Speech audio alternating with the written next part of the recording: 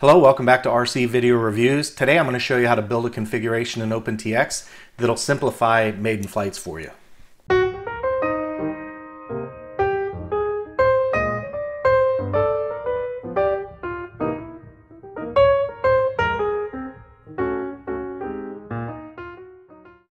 Alright guys, time to get your cowboy boots on because I'm going to throw some stuff at you today. I came up with this configuration to help out with maidens. The idea is that when you're out maidening a plane, you have things that you want to check and adjust, and you're also flying a new plane, and that alone can get your thumbs moving a little twitchy. So I thought I'd come up with a configuration that would help you ease the workload that you go through during the maiden process. And there are two primary things we're going to focus on in this configuration. The first one is instant trim. I'm going to talk about that in some level of detail. And then the second thing we're going to talk about is how to use global variables, special functions, and logical switches to adjust your expo and your weights and have the radio tell you what's going on as you fly. I'd like to start off by discussing instant trim because every time I bring it up in a video, I get a handful of questions asking, John, what the heck is instant trim? So I'd like to clarify what instant trim does before we go any further. I'm going to lock all the stick positions so I can let the sticks go and show you what the instant trim does. Notice before we start playing with the sticks that all my trims are 0, and I'll show you my sub trims is 0 as well. All of my sub trims are also 0.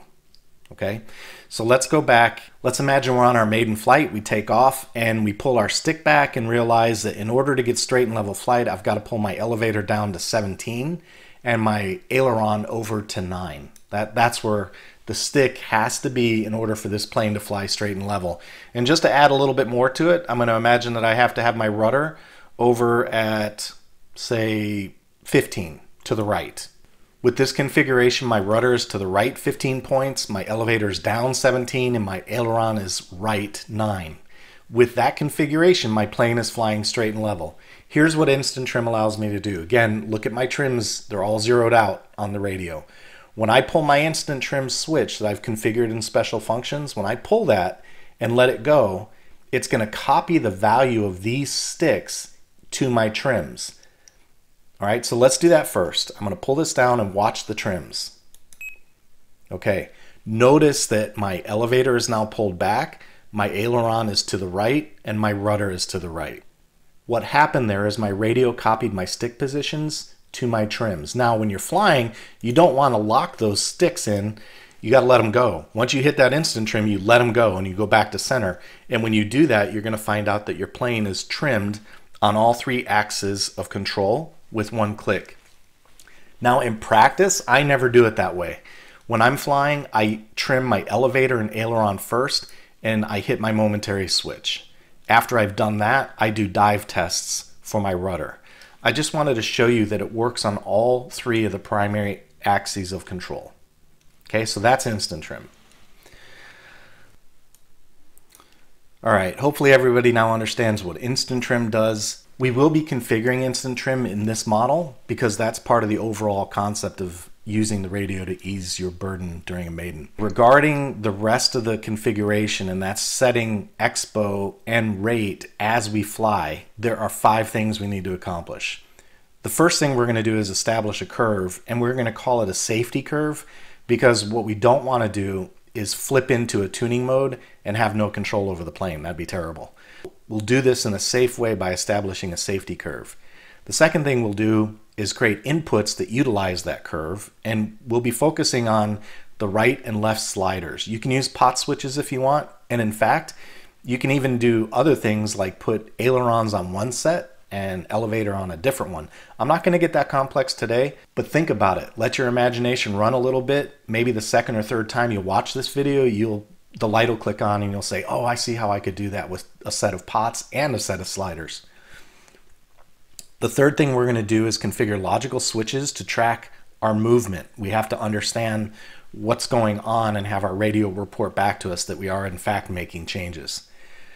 Number 4 are special functions. We have to adjust our variables, we have to set some audio prompts, and we have to engage the instant trim. And then of course number 5, we have to simulate and make sure that what we implemented in our configuration actually works. All right, let's get to work. Step 1, curves. We've got to do the curve. I'm just going to use curve number 1, and I'm going to use 2 points on this curve. I'm going to name this curve weight and expo, and I'm going to set the left side to be 30, and the right side, I'm going to use 95 just because I want you guys to see that there is a limitation imposed by the curve. So 95 will be the right. Here's why I call this a safety curve, and I want to explain one thing about these two numbers. 30 and 90 are going to be the minimum and maximum values that can be utilized for weight and for expo in this model. The idea here is that if you don't put a minimum number like 30 and you flip into this mode, you could find out that you have no control over an elevator or an aileron. By using 30, you know minimally you have a weight of 30. So what I would suggest to you is that for the lower and upper values, use numbers that correspond to the lower and upper rates for your low rate and your high rate. For example, if you're flying a plane and the low rates you set up are 40 and the high rates you set up are 90, use those values. Use 40 and 90. That way you'll know whatever testing you do, you'll be able to control the plane. You'll never be below 40 or above 90. So that's the idea. Use this as a fence to keep your airplane in the air when you're flying, when you switch into this tuning mode. All right, that's step number 1, curves. Step number 2, we have to take a look at inputs. And what we're going to do on inputs is we're going to create 2 of them, one for weight, one for expo. So I'm going to use line 6. You can use any line you want. And for the input name, I'm going to use WEI. For the line name, we're going to call it weight. For the source, I'm going to use my left slider for the source. And for the curve, we have to apply the curve that we just made, and we're going to use our weight and expo curve. Now here's a pro tip. If you watch the flight modes video I did, you could also set this up to work just inside flight modes. I thought about doing that in this video, but I thought it would get way too complicated. So I'm just going to leave that as a pro tip and suggest to you that you could set this up to work only in certain flight modes. Just a thought, just throwing it out there. That's our weight input. Now on line 7, I'm going to create another input, and we're going to call that one expo. So EXP, EXPO. This one we're going to put on our right switch, and we have to apply our curve. And by the way, you can also create 2 different curves. If you want one curve for expo, say, 20 to 40, and you want one curve for weight, say 50 to 100, you can do that. I'm just using a single curve to keep it simple. But for expo and weight, you could also create 2 different curves, and that would work. No problem. What these inputs do is allow us to establish an input source that's governed by our curve. So when we move the left slider and the right slider, it can't go any further than a distance defined by this curve, which we currently have set at 30 and 95, right here and here. The last thing we need to do under inputs is add an input that allows us to utilize our adjustable weight and expo. I'm going to do that by right-clicking on this top entry, and we're going to hit duplicate.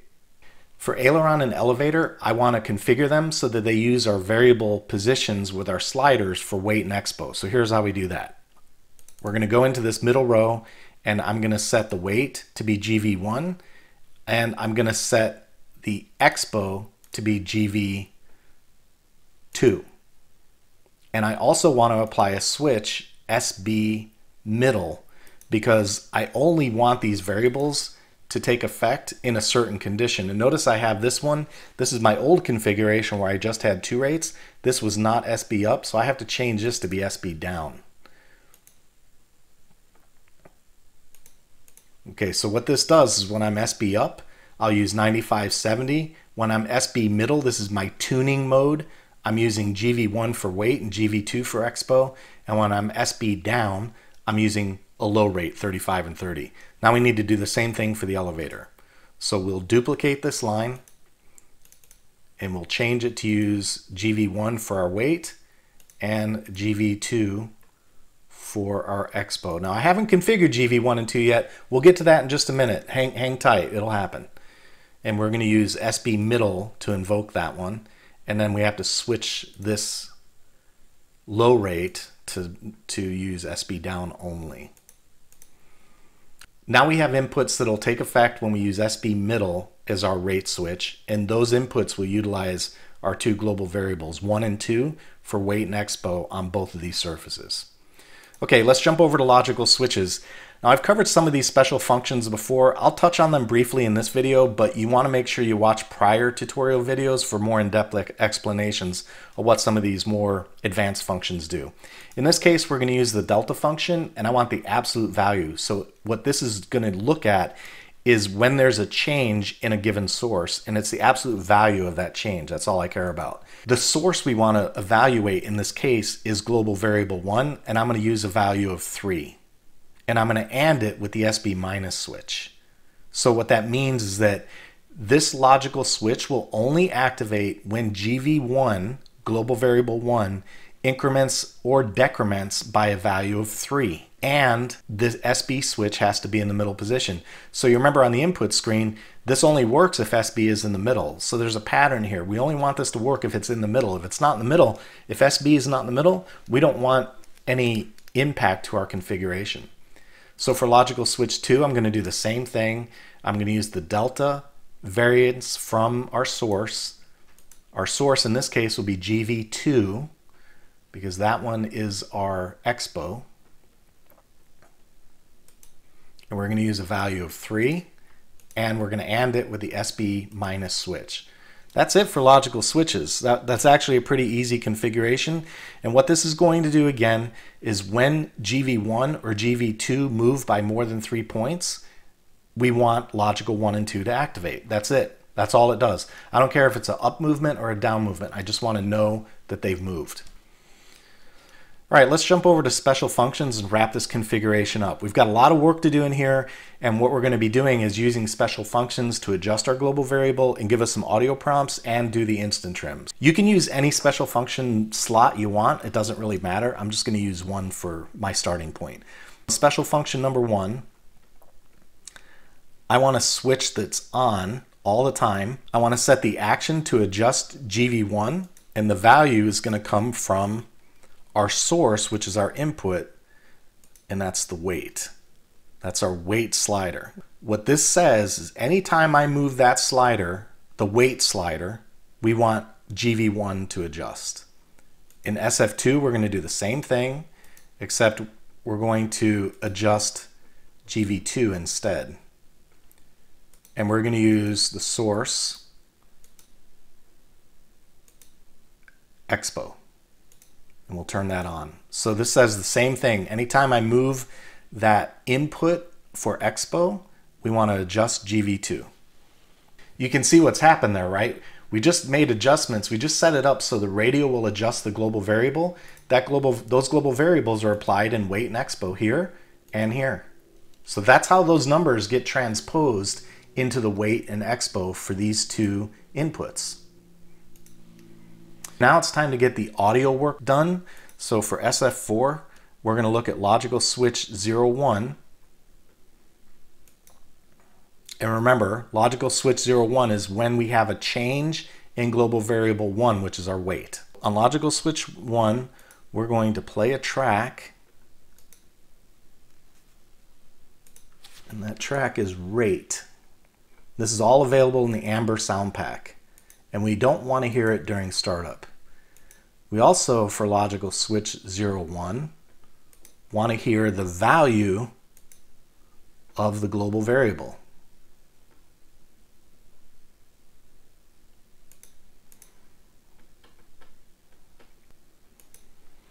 Okay, let's look how this plays out. When logical switch number 1 lights, that happens when the global variable 1 increments or decrements by a value of 3, and the switch SB has to be in the middle position. When that happens, we're going to play a track called rate, and then we're going to play the value of GV1. For SF6, we're going to duplicate that function, but instead of playing the value for weight, we're going to play the value for expo. So play track. And I'm going to hit E to bring me down to the E's, and we're looking for expo. There we go. And Logical switch 02. We want to play the value of GV2.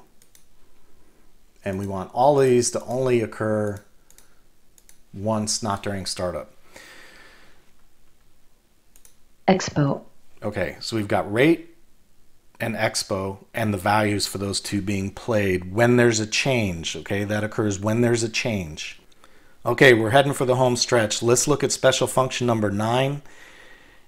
The idea here is that once you've got your radio tuned the way you want it, I want to put a switch in that says, well, let me just hear what I've got. Because remember, this only plays when there's a change. Once you've got it where you want it, there's no changes. That means you're not going to hear this value being played. But just in case you want to hear, okay, where am I on weight and expo? I'm going to put a configuration that allows us to do that. So we'll use the SD middle switch, and we're going to play a track. Oops. We're going to play a track, rate,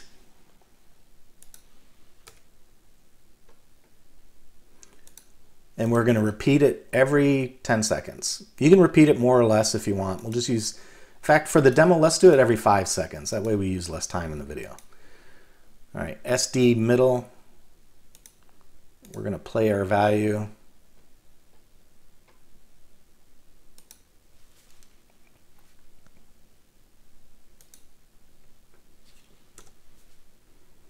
GV1, we'll repeat that every 5 seconds. For expo, let's use SD down.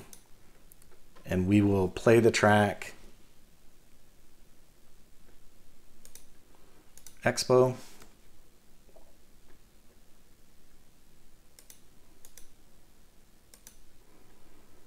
And we have to play the value of GV2.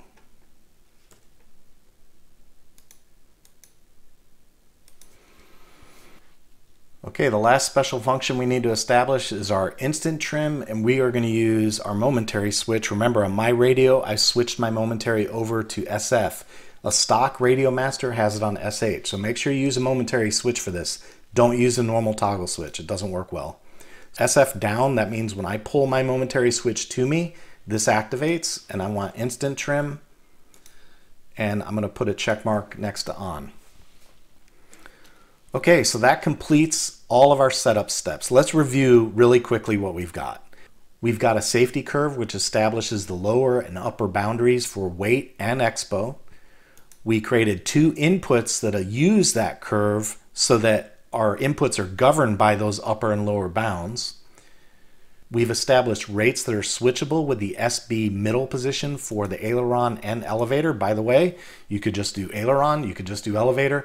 You could put in 2 more inputs for potentiometers and put the elevator on one and the aileron on the other. Lots of different ways to do this. I'm just showing you a simple one. These 2 weights rely on global variables 1 and 2. Variable 1 for weight, variable 2 for expo. We've created logical switches that enable us to identify when movement occurs on the right slider and left slider. And then we've set up special functions that give us adjustments to global variable 1 and 2 so that we can actually change the weight and the expo while we're flying. And then we've got some audio prompts that'll explain to us what's happening on the radio. One last thing to point out, SB middle is the key thing here. SB middle enables the adjustment, and then SD middle and down play the values. So let's go into the simulator and try it out. All right, I want to go to the inputs page on the radio so you can see things get highlighted and what the radio is going to actually be doing. So when I have SB in the up position, you see how this top row is bold and this top row is bold? That means the radio is going to use 95 and 70. Those are high rates for this plane. When I put the SB switch in the down position, you can see that 35 and 30 are used for the aileron and 40 and 30 are used for the elevator. Now when I put it in the middle position, this is the one I want to show you. So we're going to click on edit. And now I'm going to show you as I move these sliders rate around. 62, rate. let's turn the volume down for just a minute. We'll get back to her in just a minute. But when I move the left slider, you can see that my weight is changing. See how, so I'm going down to 85. And do you remember what our high number was? We set it at 95, right? So there's 95 on the high end. That's as high as we can go. And then as I move the slider down, do you remember the rate on the low side?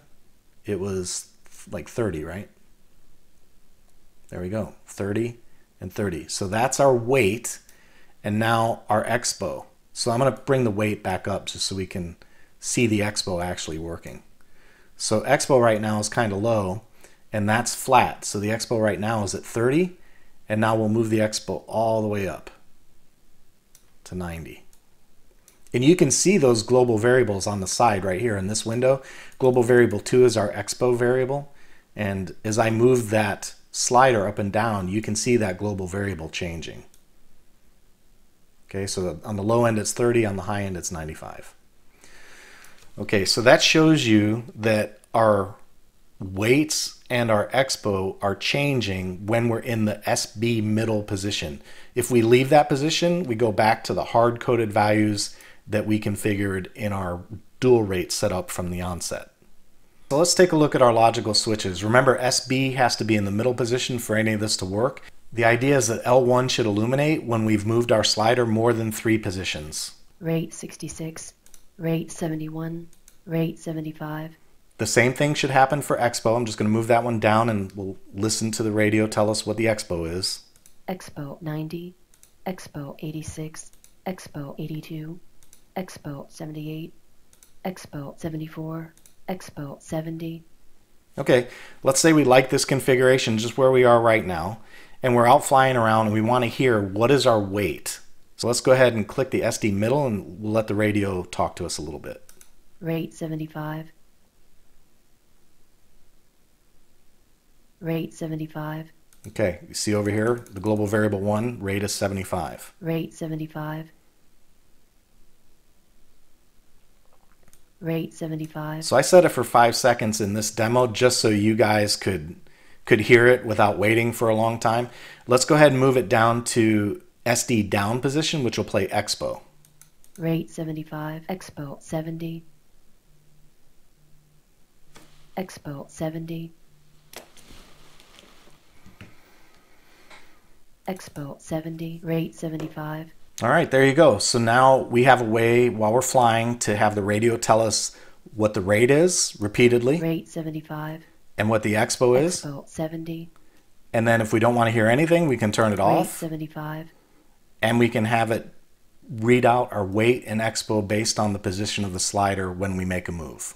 Rate 71. Expo 66.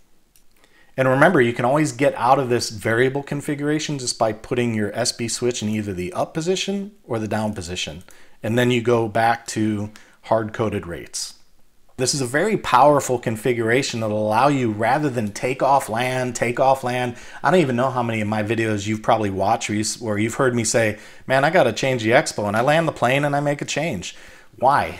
You know, with this configuration, what's sad is I'm like the shoemaker's son. I know how to do all this stuff, I just don't do it. I'm going to put this in my basic model templates so that when I take an airplane up for a Maiden, I've got this configuration built in. Why not? And you can use this after Maiden too. You may decide while you're flying, hey, I want to put it in the tuning rate, the middle, and make adjustments as you fly for any given set of circumstances during the day. If you're a returning visitor and you're not a subscriber yet, please consider subscribing. We've been driving the number down. We're down to 68% now, which is great, but that still means a full 2/3 of the people who watch my videos don't subscribe.